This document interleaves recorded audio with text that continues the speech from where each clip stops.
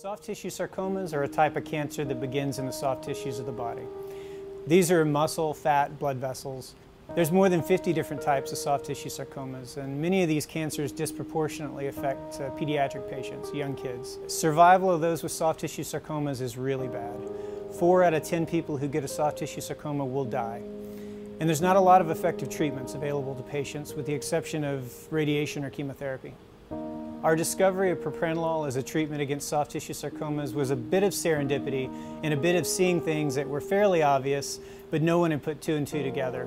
My kids both had a harmless vascular growth called infantile hemangioma, and in 2008 a group in France found that the beta blocker propranolol shrunk these tumors.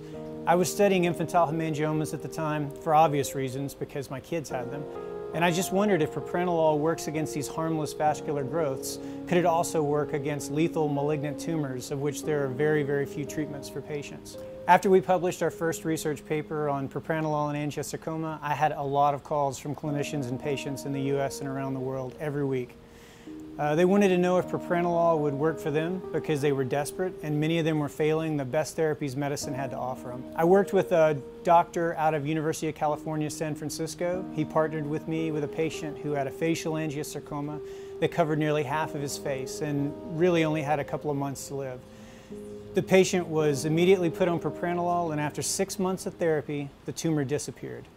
My collaborators in France and India saw similar results in many, many angiosarcoma patients. These patients are now living 30+ months out on propranolol, and based on the historically best treatments, they should have died 2 years ago.